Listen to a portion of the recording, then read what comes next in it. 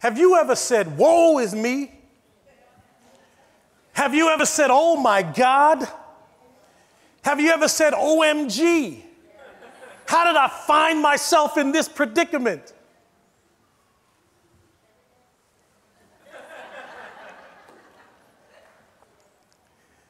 Today's message, my mission, is to help you understand that seeking the face of Jesus, seeing his face indeed, takes you from your woe to the go. We want to go from woe is me to hearing God say go. Sandwiched between the two, Isaiah will show us this, Elijah will show us this, is hearing a very specific word, a pertinent word from the Lord. I want to warn you,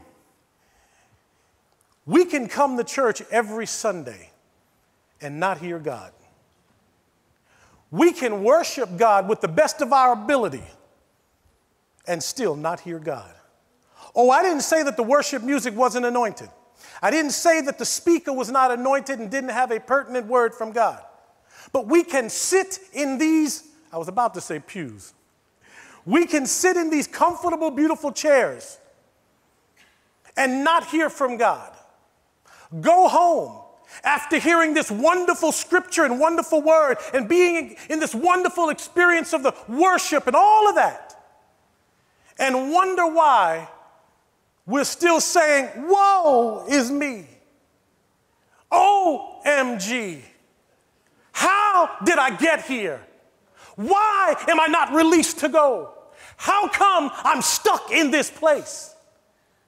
But I'm going to tell you, if that's you, if you're here tonight, today, and you've experienced the woe is me, I've got some good news for you. Jesus Christ specializes in freeing people. It's what he wants to do. He said that I have come that you might have life and that you might have it more abundantly. He said the thief comes to steal, kill, and to destroy. But don't get it twisted, folks. I've come that you might have life and have it more abundantly. I'm the life giver. I'm the freer. I'm the one who tells demons where to get off because I'm Jesus, and that's how I roll.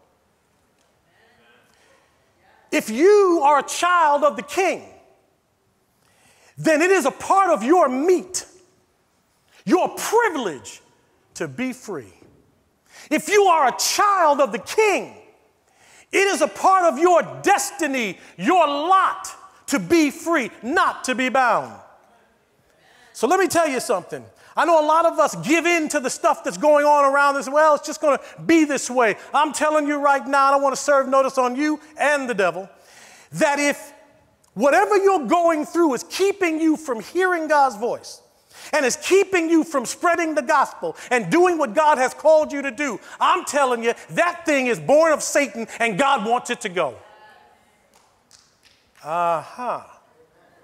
Do I need to say it again so I can get at least 2 claps? Okay, 3. 4. How about 10? Or how about you just say amen? Would you turn quickly to Isaiah, the 6th chapter, please? Tell your neighbor, I'm going from woe. Okay, same thing happened downstairs. It's amazing. They didn't hear me, you know. How many of you drive, you within like a half hour of here, from here? Within a half hour, you get here quickly, you know. It took me an hour and 10 minutes to get here. I'm awake, okay? Turn to your neighbor and tell your neighbor, neighbor? That's right, good, good, good. Say, neighbor, I'm going from woe to go. Amen. All right. Isaiah 6, 6th chapter, verse 1. In the year that the king Uzziah died, I saw the Lord seated and high on a lofty throne, and the hem of his robe filled the temple. Seraphim were standing above him. They each had 6 wings. With 2 they covered their faces, with 2 they covered their feet, and with 2 they flew. Strange characters. And one called to another, holy, holy, holy is the Lord of armies. His glory fills the whole earth. The foundations of the doorways shook at the sound of their voices. Someone say their voices. Yeah, and the temple was filled with smoke. First of all, let me give you an idea of the scene. Isaiah is seeing a vision of being in the temple, and he's seeing the Lord high and lifted up on his throne as he should be. And then around the throne are these 6 winged creatures. The Bible calls them seraphims. Comes from the Greek word or the Hebrew word flames. So these are 6 winged angels. You'll find out later they have hands and arms, okay? And they're on fire, and they're calling one to another, not to the one on the throne, but about the one on the throne. They're calling one to another, holy, holy, holy is Lord God Almighty. They are testifying. How many people know how to testify? How many people have seen people testify? You see, your testimony is always vertical because it should always glorify God, but it is also speaking to one another. You see, our worship songs should always be vertical. But sometimes in our worship songs, we talk to one another about the one who sits on the throne. Now, these angels are testifying of the holiness. Now, so far, the only ones that are speaking are the angels. Somebody says there's a whole lot of shaking going on. And in this temple, because of their voices, the place is vibrating.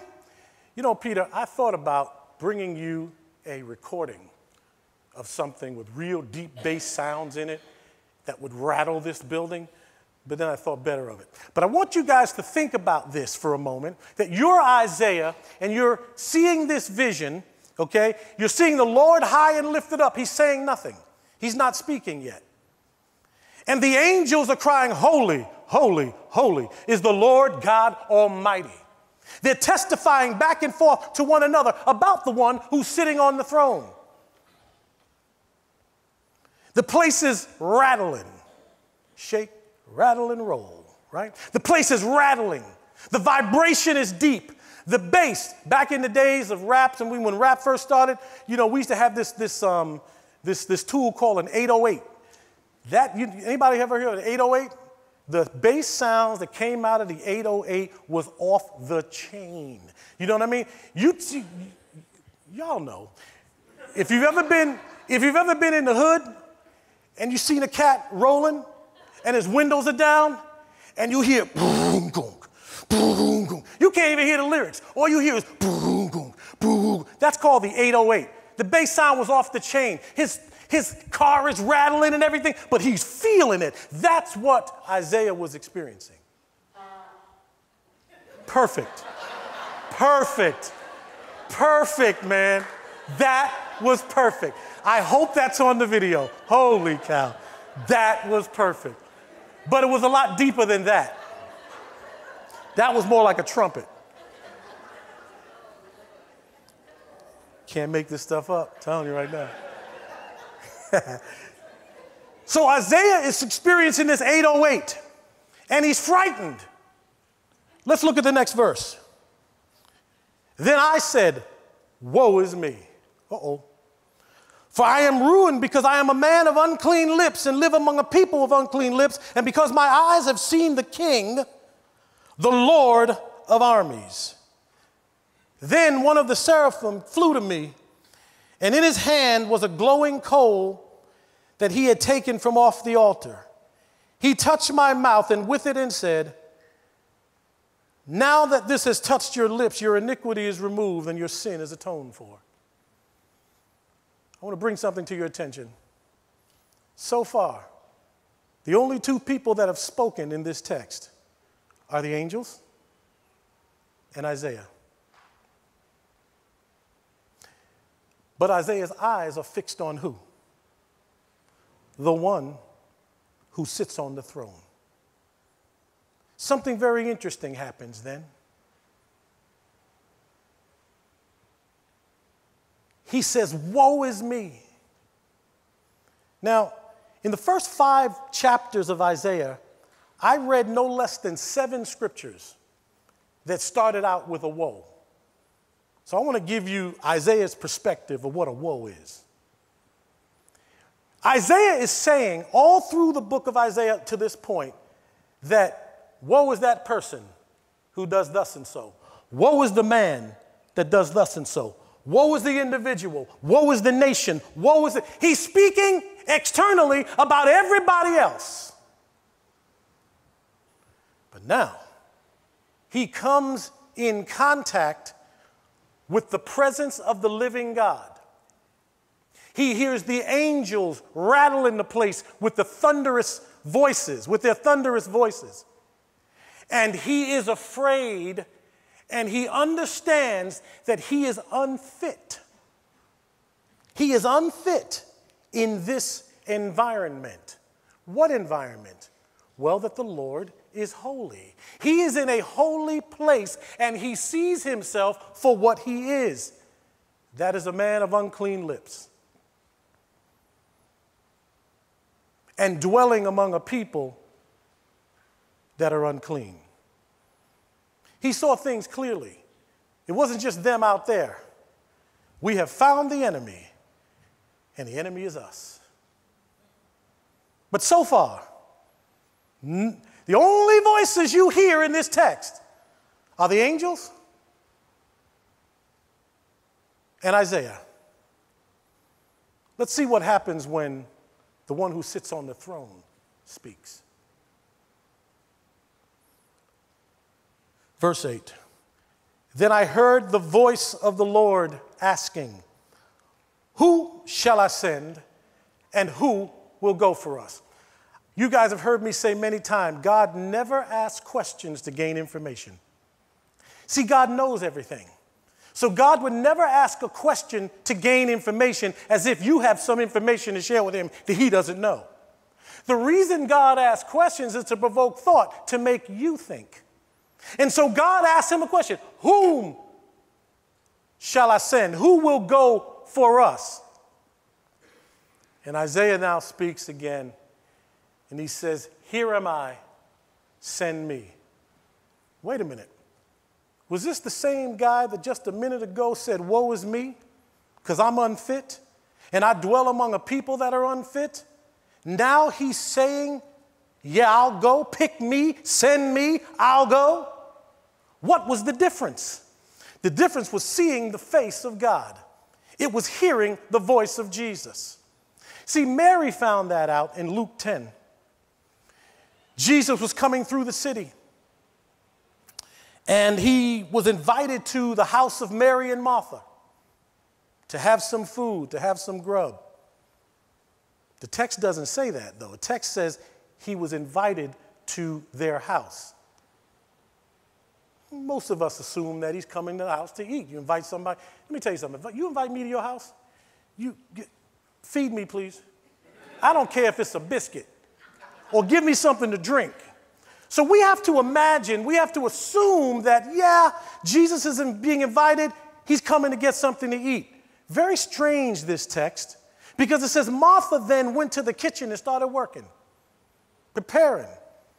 That's what you would do, right, Sandy? Or you, Joe? Which one, whoever one cooks, and you would do that, right? If Merce and I would come to your house, I know Carolyn and John would, because we've been to their house and we eat good when we go to their house, right? So Jesus is coming to the house. Martha's in the kitchen. She's burning her butt off. She's in there grinding at the pot, doing what she needs to do. And Mary is sitting at the feet of Jesus. Martha gets upset. She says, Jesus, don't you care that I'm working hard and I'm slavering, I'm doing all this labor, I'm working real hard up in here? Tell that heifer, my sister Mary to, what, was that a bad word? Tell that chick, I was going to say something else. Oh, thank you, Jesus. Tell Mary to get up off her tail and come help me. And Jesus says something very interesting to her. Martha, Martha, you worry about a lot of things. But Mary has decided to take the good part that shall not be taken away from her. That's what's important. Mary chose to sit at the feet of Jesus. We must choose to sit at the feet of Jesus. Here's the thing. No matter how much worship goes on, the angels were worshiping.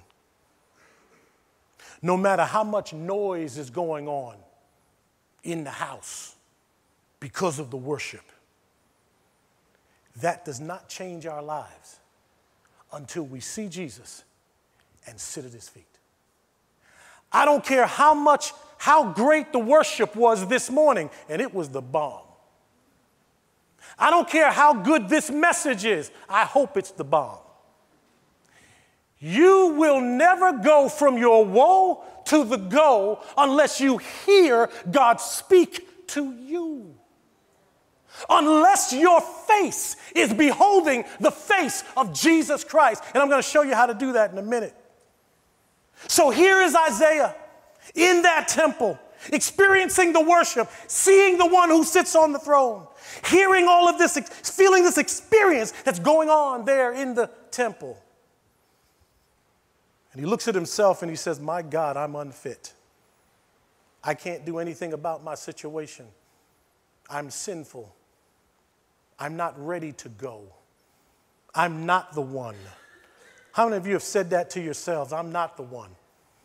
God, you can't send me because I'm not ready yet. I got a problem with anger. I got a problem with stealing. I got a problem with talking too much. I got a problem with lying. I got a problem with lust. I got a problem with fear. Lord, I can't go. And I'm stuck here. I can't do anything that you've called me to do. I'm stuck here. But let me tell you something. Let me give you some good news. If you look in the face of Jesus, if you sit at his feet, he will tell you something that will free you right then and there. Don't come to church to get this per se. You need to hear from Jesus. If you come to church, go to hear from Jesus. Go to tell somebody that God loves them. Go to fellowship. But you got to hear from Jesus.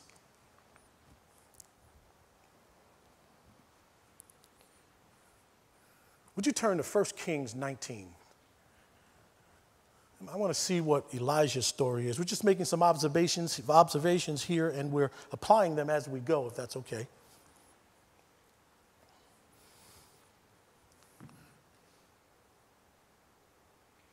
Elijah's woe was fear and confusion.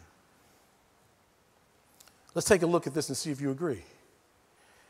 And Ahab, the punk husband of Jezebel, told Jezebel, the one who was really wearing the pants, everything that Elijah had done and how he had killed all the prophets with the sword. So Jezebel sent a messenger to Elijah saying, may the gods punish me and do so severely if I don't make your life like the life of one of them by this time tomorrow. Let me give you some background here. So Elijah challenges the prophets of Baal on Mount Carmel as to whose God is real. If Jehovah God is real, then he'll answer by fire. If the gods of Baal are real, then he'll answer by fire. And Elijah said, be my guest, boys. You guys go first. And so the prophets of Baal started crying out to their God. I believe they cried all day, from the afternoon to the evening. They're cutting themselves. And Elijah's just sitting there on the side, just kind of saying, listen, maybe you need to yell a little louder. Maybe your God doesn't hear you. You know what I mean? Maybe he's gone away on a journey. You know what I mean? Just yell a little louder because, maybe he doesn't hear you. If he was God, he'd be able to hear a whisper. But, but maybe he doesn't hear you. So keep yelling, keep screaming. And they were cutting themselves and slicing themselves and bleeding all over the place. Lo and behold, their God does not answer. And then Elijah, in the midst of all of those prophets, stands there, hands lifted up towards heaven. He says, Jehovah God, answer by fire. And not only did God answer by fire, but he burned up the entire altar, everything. And then Elijah took his sword and killed every one of those prophets. My question for Jezebel, you said by this time tomorrow, by the gods, you're going to kill Elijah. Do you mean the gods that didn't prove themselves? You mean that God? That God that was proven to be a hoax? That God? By this time tomorrow, you're going to kill me by those gods? Now, if I were Elijah, I wouldn't have been afraid. Not so fast, Larry. Verse 3. Then Elijah became afraid and immediately ran for his life. When he had come to Beersheba that belonged to Judah, he left his servant there. You stay here. I'm afraid. I'm scared. I don't want you to be killed. I can't deal with this. How is it that a prophet who was challenged the day before by these prophets of Baal, he won the challenge, God answered by fire, he killed every single one of those prophets, but now he's afraid? Let me tell you why. Remember this, never forget this. You, I, we are always most vulnerable after the victory. We tend to relax. Marissa and I are going to Africa in a few weeks. Thank you, Jesus. I expect for the Spirit of God to use my wife, to use me, to use those folks with us. And I expect for there to be a powerful time of visitation from the Holy Spirit. I expect that. I'm praying for that. I'm expecting that. I am believing that. We would be foolish then to be on the plane on our way back, relaxing and saying, God has used us. We've done a great job. Because how many people know that Satan never leaves his post? 3 of you. How many of you know? Oh, maybe you don't know. Satan never leaves his post. He never stops badgering and getting at us. And he understands human nature. He understands that when we've got the victory, right after the victory comes the test. And that is why most times Jesus, after he healed a ton of people, where did he go? To the mountain to consult with his Father. Because he understood the tendency to relax. So here's Elijah. After having this incredible victory, he's now scared of one woman. Maybe it was her reputation. Maybe it was that she was a mean, vindictive, bloodthirsty queen. Evil.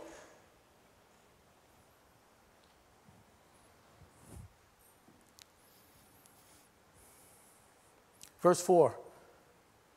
But he went on a day's journey into the wilderness. Someone say the wilderness. He sat down under a broom tree and prayed that he might die. And he said, I have had enough. Lord, take my life, for I am no better than my fathers.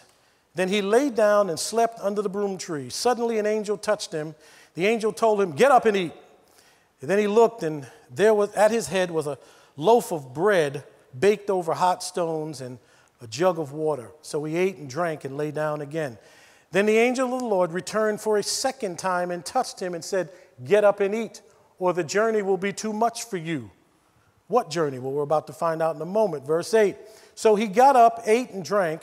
Then on the strength of that food, he walked 40 days and 40 nights. Someone say 40 days and 40 nights. How many days did he walk? How many nights did he walk?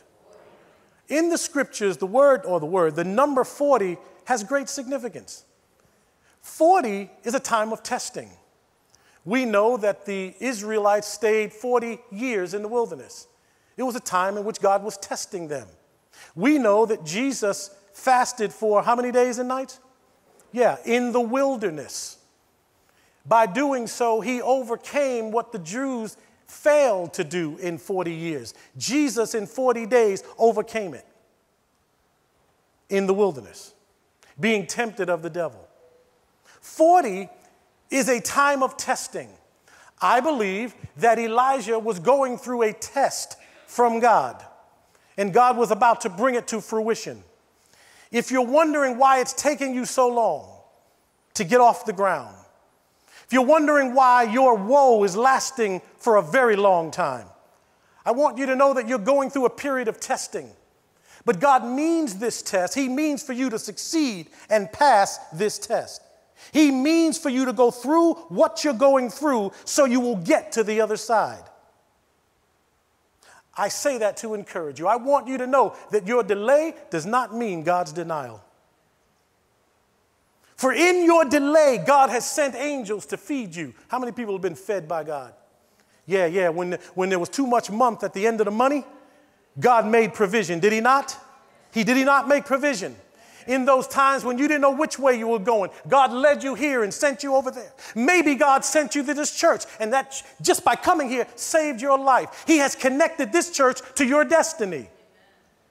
Somebody say amen. Yeah. God does that along the way. But it doesn't mean that the journey we're on is a journey that we should be taking. But it's okay. You see, the trip from the Red Sea to the Promised Land was only a 2-week journey. But it took Israel 40 years. This delay does not mean denial. It means that God is doing something with you to get your attention so that he can send you and tell you to go, to take you from your woe to the go. So 40 days, 40 nights, Elijah is on a journey to Oreb, the mountain of God. Verse 9, he entered a cave there and spent the night. Let's continue to read and make some observations. Suddenly, the word of the Lord. Who's speaking now? Who's speaking now? Yeah, God's speaking now. And he said to him, what are you doing here, Elijah? Wait a minute, another question. Another question. I'm running from Jezebel. I've walked for 40, that's right. I like that. We're going to say that again. I'm going to give you the cue, and I want you to say it just like you just said it, because that's cool. That's the bomb diggity right there. I'm walking for 40 days and 49. I'm in this mountain now, and you're going to ask me, what am I doing here? Don't you know why I'm here?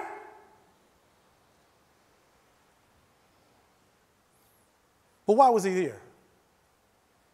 He was what? He was scared.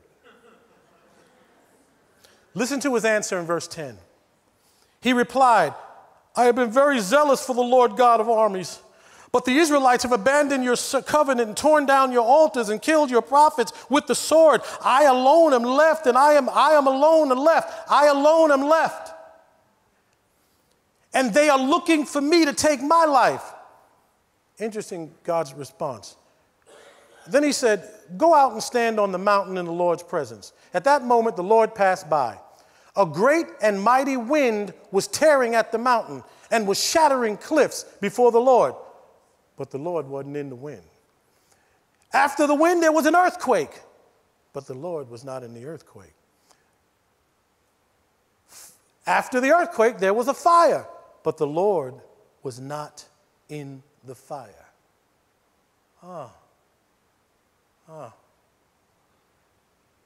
You were not in the noise and in the heat. Those things didn't have the power of your presence, even though they were obviously things you created. Isaiah found that even in the midst of worship and all the noise, that wasn't what changed him. It was your voice.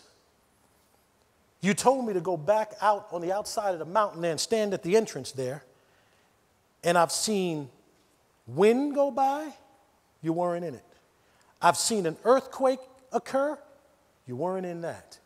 And I've seen fire, heat, the power to give warmth or illumination, and you weren't in that. Well, where are you? I've been walking for 40 days and 40 nights. I'm afraid. You ask me, why am I here? I'm telling you I'm here because I feel like I'm the only one left. And there's nobody in Israel that's serving you. And that if this woman catches me, she'll kill me. And then your word, God, will be stopped in Israel.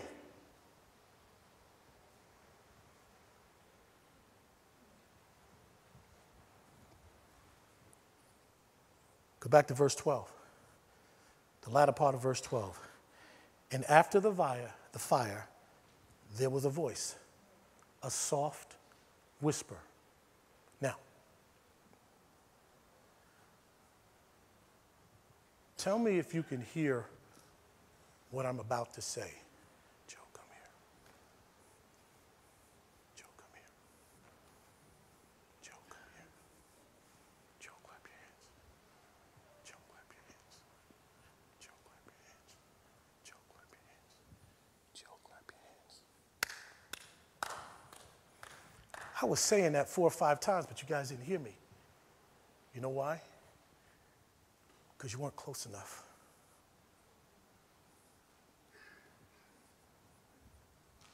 You were involved with the noise.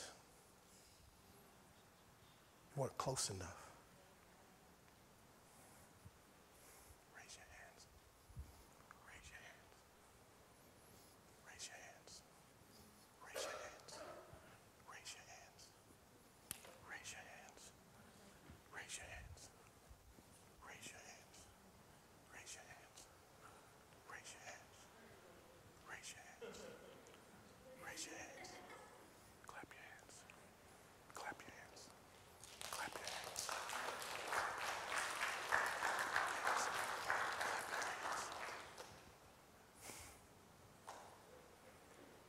God waits until we are still.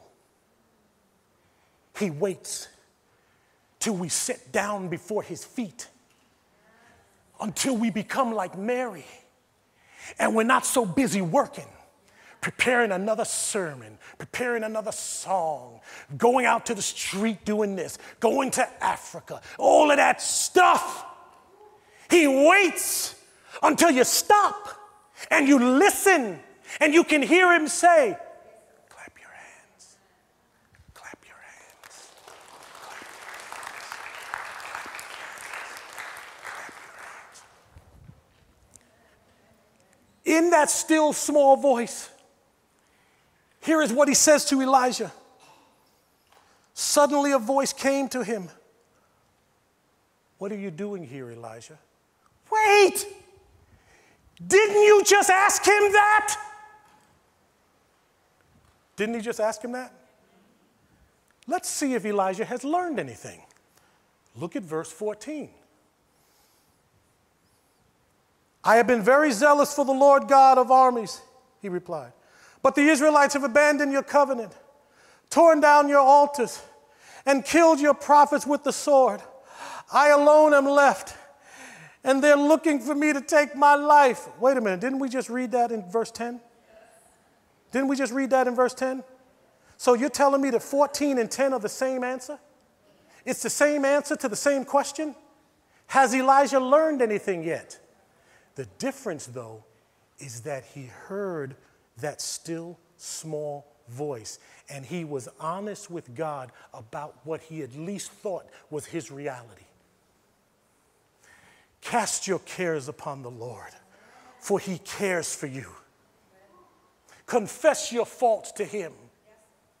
Give them to God, even if they're wrong. And we're going to find out in a moment that Elijah was wrong.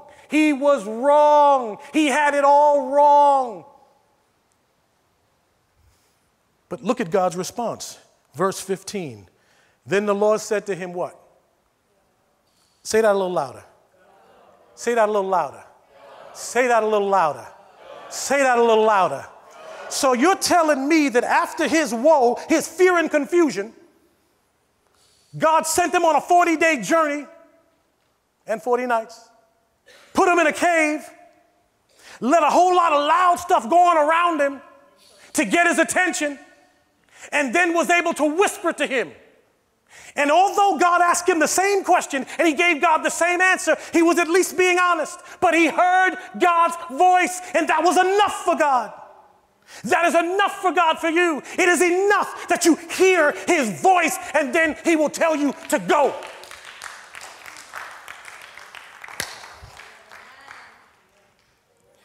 If we read the rest of the text, you'll learn that not only was he not the only one left, but God said there's 7,000 more over here that have not bowed to Baal.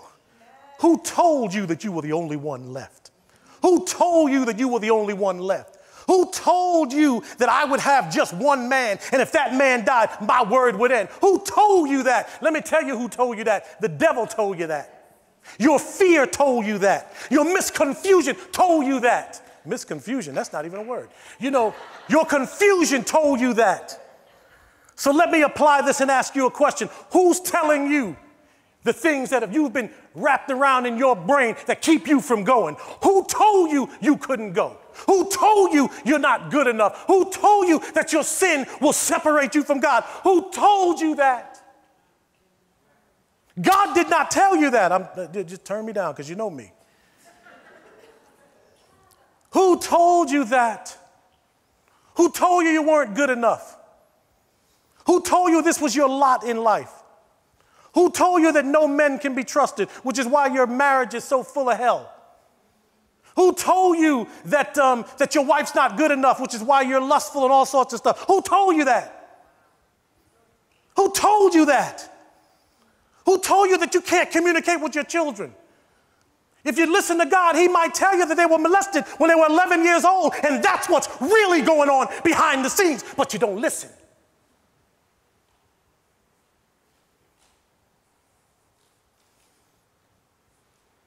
Church leaders, who told you how to run a church?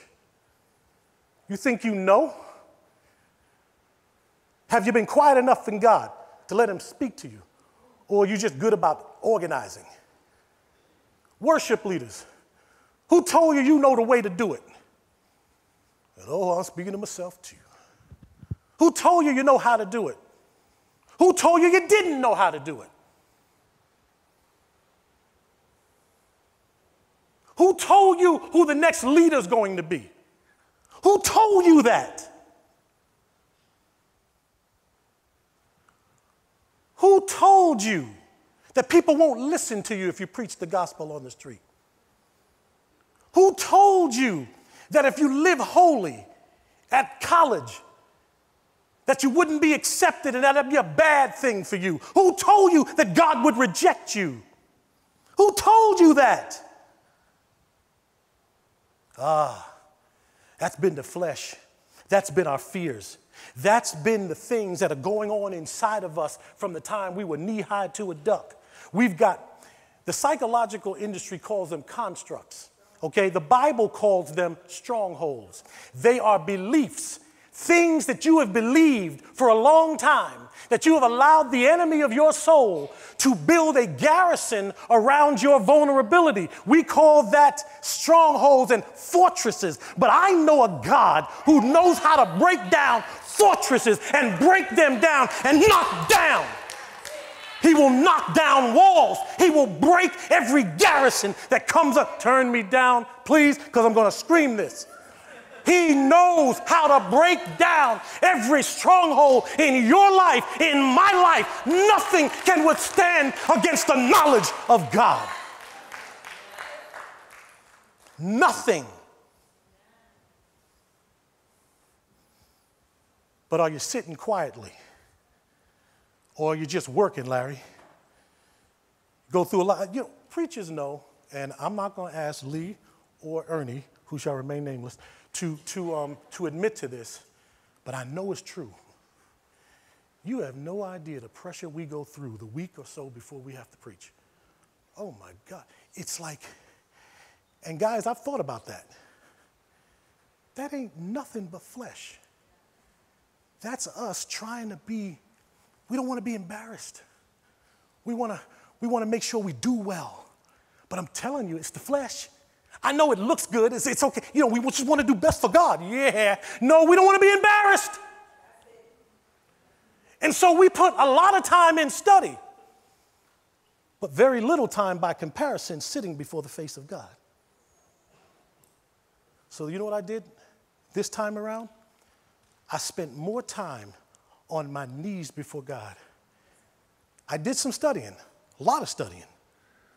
I did my research, but I spent more time before God. Now let me ask you, did I hear from God? Is this message for you? Yeah. Because he said, tell my people that they can come to church every Sunday and still not know me.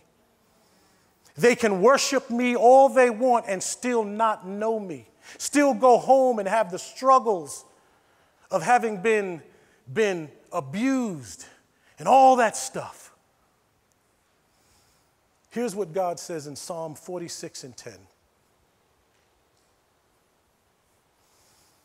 In the King James Version, it says, be still and know that I am God. What I like about the HCSB is that it kind of gives it to us straight. It actually interprets the Hebrew term, be still. What does he say? Stop your fighting. By today's vernacular, chill. Well, that might even be old. Well, how do you say it now? Chill? I say chill. What do you say now? Stop tripping. Nice. Stop tripping. Stop tripping. Here's why. The context there has to do with battles going on. If you read all of Psalm 46, you'll find there's a lot of battles going on. But at the end of it, the psalmist reminds the people, stop tripping. I got this. Look at the rest of the text. And know that I am God, exalted among the nations, exalted on the earth. Stop tripping. It ain't about you. It's never been about you. It's always been about me. And if you sit at my feet, you're going to hear me speak to you. You're going to hear me say, clap your hands. Lift your hands. You're going to hear me say things like,